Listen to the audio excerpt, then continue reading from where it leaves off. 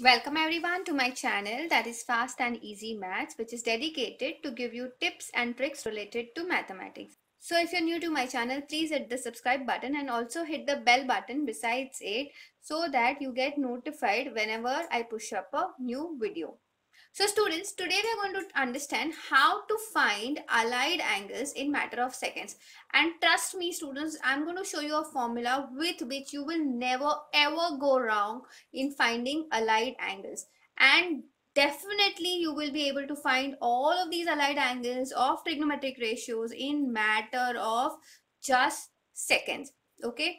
And also students, I would like to remind all of you all that at the end of this video, I post a question. You can mention the answer of that question in the comment section. I will read your answers and let you know if they are right or wrong. In case they are wrong, then I will also give the explanation of the same. So students, now what are allied angles? We already know the value of all the trigonometric ratios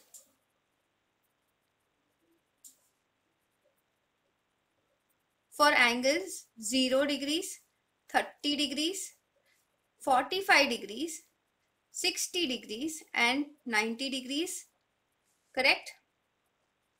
But what happens when someone asks you to find sine of 120 degrees, or you have to find cos of 300 degrees? So here finding the value of sine of 120 degrees or cos of 300 degrees becomes a bit tricky. So I'm going to show you a formula which is going to give you always the correct answer. And if you remember this formula, then you will be able to solve any of these questions in matter of just seconds. So without further ado, let's understand what is this formula. So the formula is any trigonometric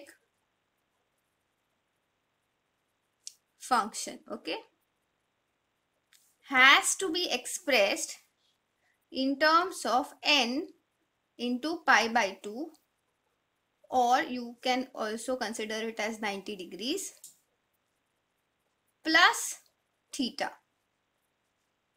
Okay, your first step is to convert any of these degrees in terms of multiples of 90 plus theta. Okay, and then you need to check if n is even. Okay, if it is even, then the trigonometric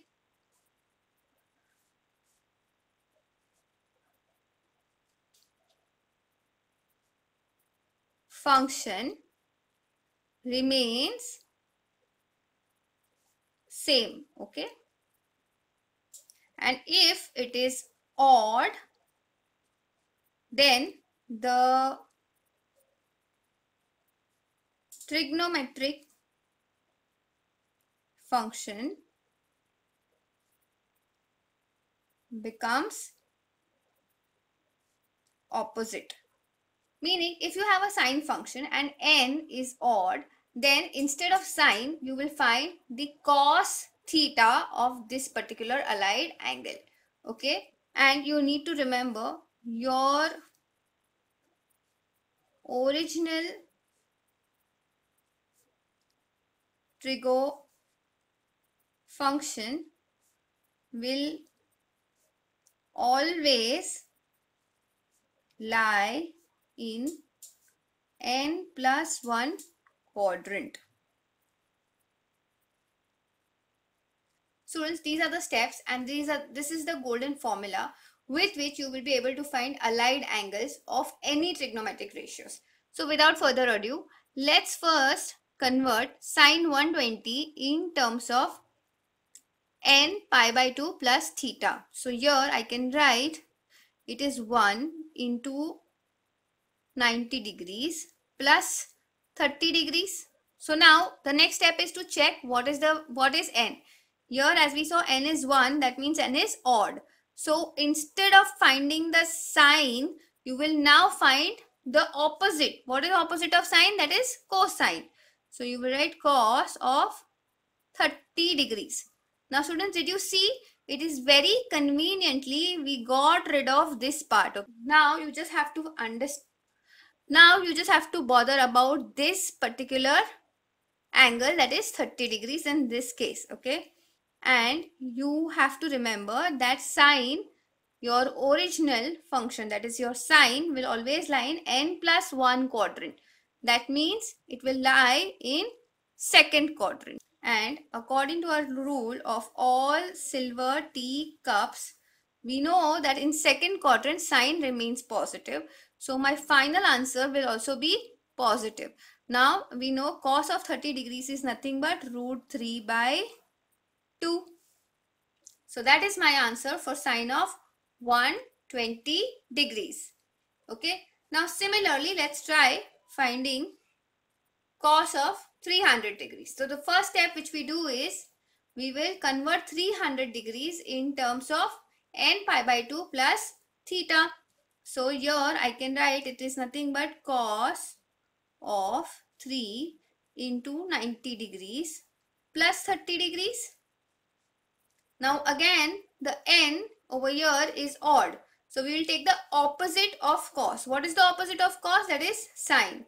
So I need to find sine of what? 30 degrees. Now we need to check in which quadrant this cos function is lying. So it will lie in n plus 1. That means 3 plus 1. That is in the fourth quadrant. And as we see in the fourth quadrant, cos is only positive. So your final answer will also be positive. And we know that sine of 30 degrees is half. Okay. Now students, let's try finding tan of 765 degrees.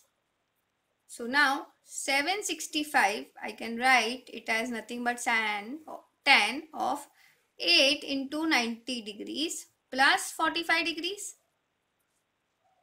Okay. Students, if you don't understand, you just have to divide this by 90 and you have to divide it in such a way that you get some kind of remainder.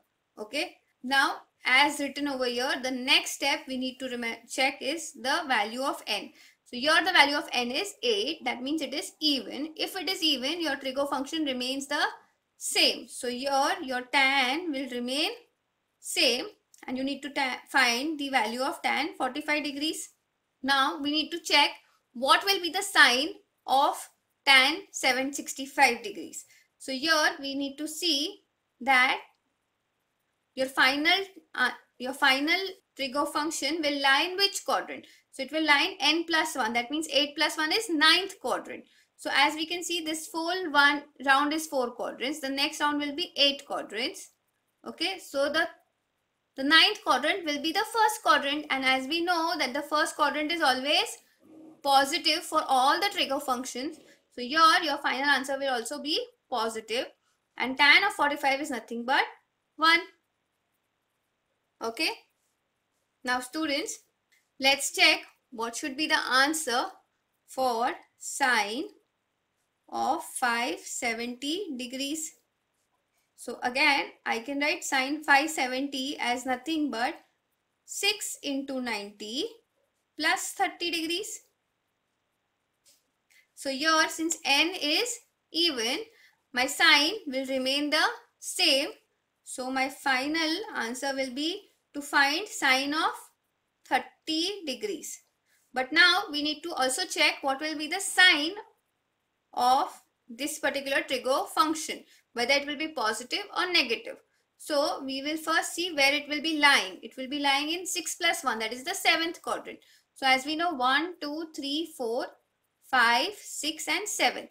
In 7th quadrant, only tan is positive. So my final answer will be a negative sine 30. That is nothing but negative 1 by 2.